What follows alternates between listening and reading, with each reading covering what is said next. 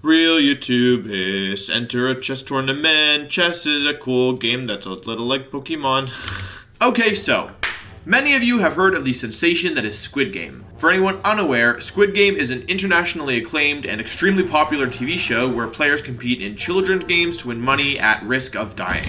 Anna Kramling, chess pro, decided she wanted to host Squid Chess. You might be wondering, what does Squid Chess actually look like? It's chess-themed or inspired games with 32 competitors where the winner takes home $5,000 and thankfully losers are not deleted. It seemed like fun, so I decided to enter.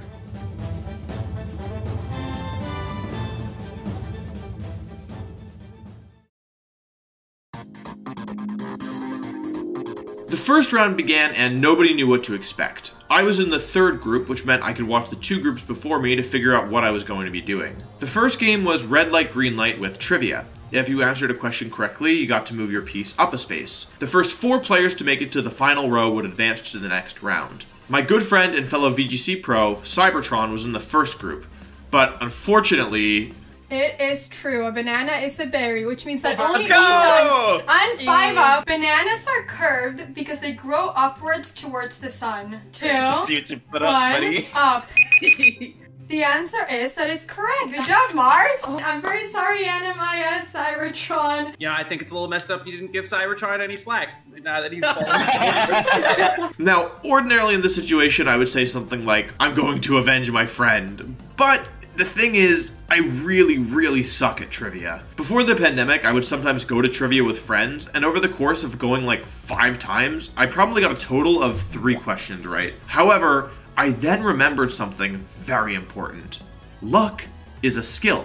When it came time for me to answer trivia questions, I decided I would simply be luckier than Aaron was. Here's some examples of the questions Aaron had to answer. The Philippines has more than 6,000 islands. The national animal of Scotland is the unicorn. 50 Cent and Charlie Chaplin were alive at the same time. There are over 85,000 seconds in one day. And here's some examples of mine. The wheels on the bus go up, up, up in the famous kid song. There are only 3 primary colors. The first line in Bohemian Rhapsody, Mama, I see a little silhouette of a man, Scaramouche, Scaramouche, will you do the fandango? With my incredible luck and easier questions, I managed to advance onwards. However, my luck hadn't run out yet. At the end of the game, the 4 people who advanced had to pick either a rook, a bishop, a knight, or a queen. I'd seen in the other games that the people who picked last were stuck with the bishop. I figured that it was possible that whichever piece we chose was who we'd be competing against in the next game.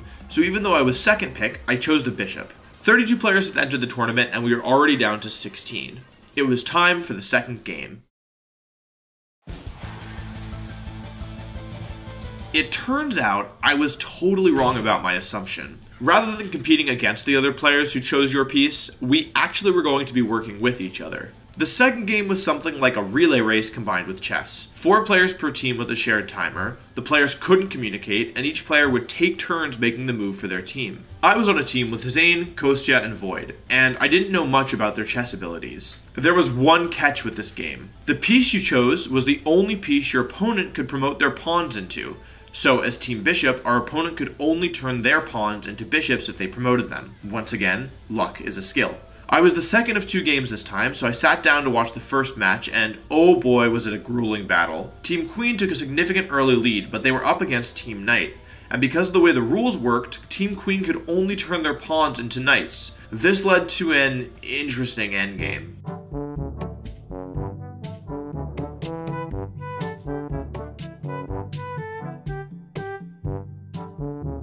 Bishop C1. Yes!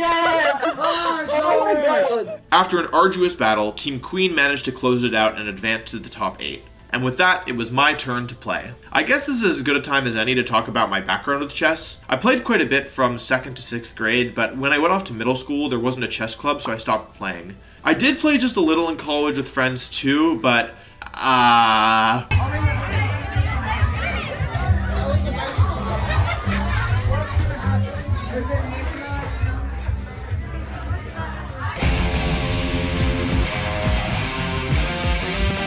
yeah, Yeah, so definitely a different environment. So now it's time to play again, and my main concern is to not blunder and lose the game for my team. The game starts and I focus on making some non-influential, solid defensive positioning moves, hoping somebody on my team knows more than I do. Then, all of a sudden, I notice something that the other team hasn't been covering. Our queen is perfectly positioned to get either a knight or bishop from the other team. Hoping I'm not missing something obvious, I go on the offensive. Queen B5. Oh no. With a piece advantage, my team is able to continue converting to maintain our lead. Eventually, Zane finishes the game with a well-timed checkmate. I've made it to the top 8. This was further than I'd expected to make it, but I thought to myself that as long as I'd made it this far, I should probably try and win the whole thing. However, I had no idea the challenges that lay ahead.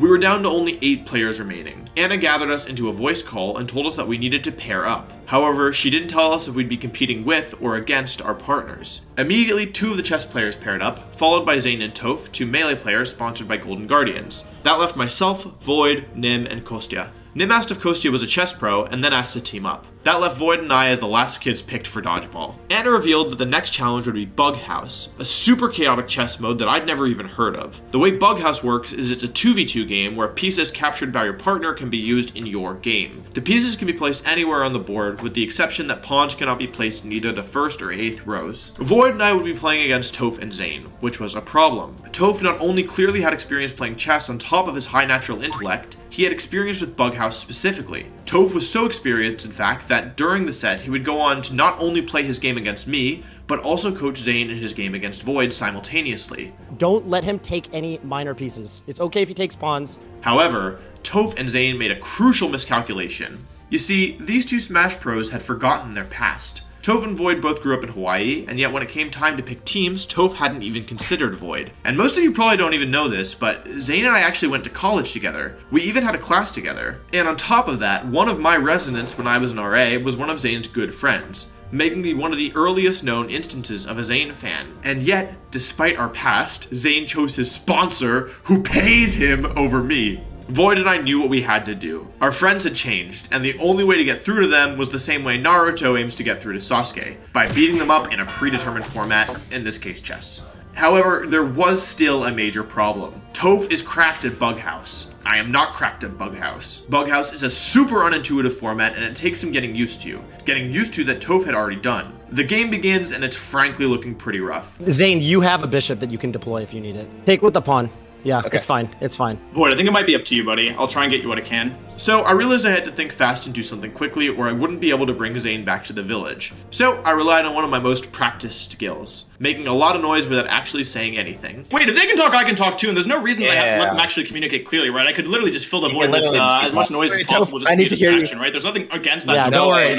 I'm a professional talker. We couldn't have it. I can only hear you right now. The rules criteria is currently set up, because I don't really need to think to talk. Despite my best efforts, things were looking bleak. This is probably a good time to mention that in Bug House, the first player to win a game wins the set for their team. Meaning, even though Toph was slapping me around, I could pray that Void could clutch it out. I was really struggling to hold on, let alone get Void any pieces that could actually help. But then I remembered, luck is a skill. If I wasn't a better chess player than Toph, I just had to be luckier. Playing 2 chess games at once is no mean feat. It can be tough to keep track of everything, especially in a mode like Bug House. And Toph, in maneuvering around both Void and I, made a small error.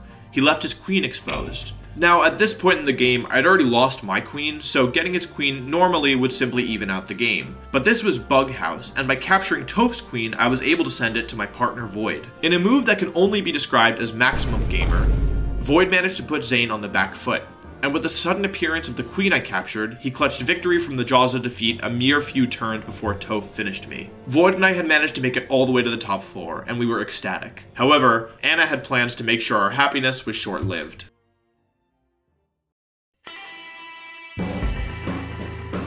Anna decided that the best way to reward our incredible teamwork, determination, and grit was to pit Void and I against one another. The 4th game was called Chesser or Professor, and the way it worked was simple. On screen, Anna would show us one famous chess player and one famous scientist, writer, or mathematician, and we would have to guess which one was the chess player. As a reminder, I know very, very little. The little brain space I have is reserved for knowing that Tropius has a base speed of 51. If you asked me to name famous chess players, I don't think I could name more than 3, all of whom are modern. And did I mention these questions were intentionally difficult, featuring no modern figures? Well, I knew what I had to do. If you can't be better than your opponent, you can simply be luckier than them. The game started out and it was pretty even. 4.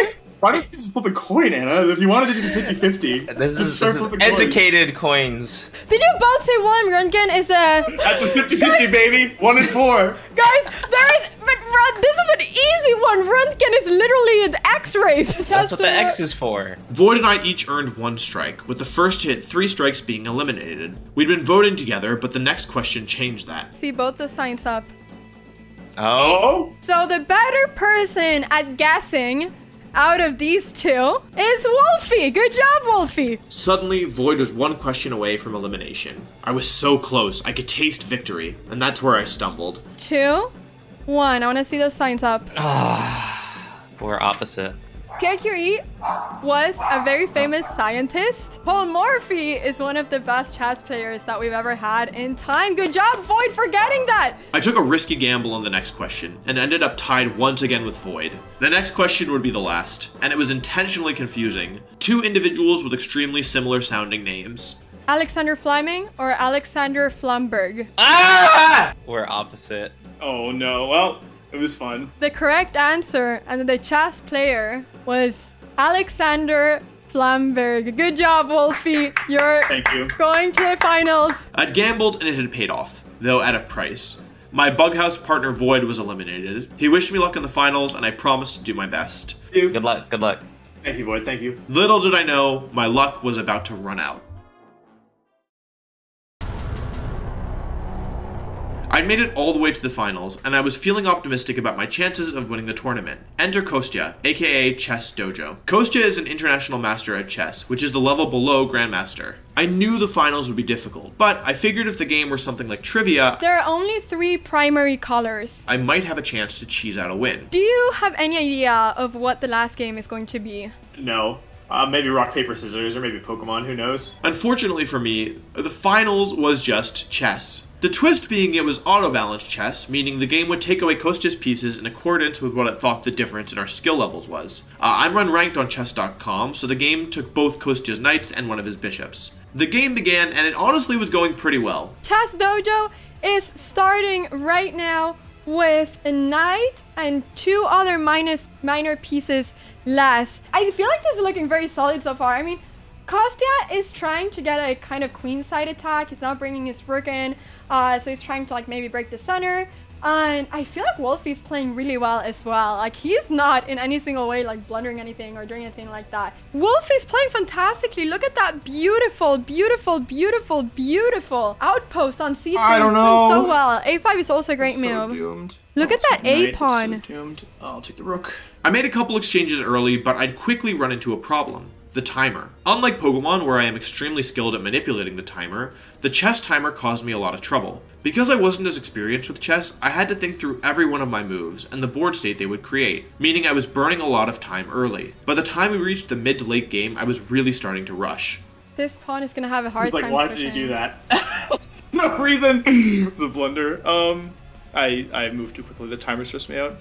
I gotta make something happen, but how? 30 seconds though. 30 seconds versus 4.5 minutes. Alright, whatever. Hey, he wants to attack. He's just gonna put me in check if I don't do anything about it. Cover for that, because I'm out of time. Nice. He saw this threat of c5 check. I can put him in check that way, which forces a move to here or here. What just happened? What It's okay, don't freak out. Oh, and then he promotes, I see. So I either give him 2 seconds, 1 second, Wolfie, 1 second! Woo! Dang. Yeah, okay. It's equal material. Yeah. The timer really stressed me out.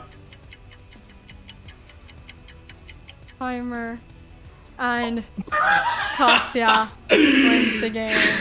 Now, while the finals were best of 2, so there would still be another game to play, it was at this moment that I realized I was probably doomed. You see, chess is a skill-based game. In the pure gameplay itself, there's no luck involved. No crits, no high roll, no low roll, no freeze, no sleep. So far in this tournament, I had been skating by via simply being luckier than my opponents. But what do you do when luck isn't enough? The second game begins, and I realize that I need to do something different or I'll absolutely lose on time again. I decide to play fast, loose, and aggressively. We can talk about this, right?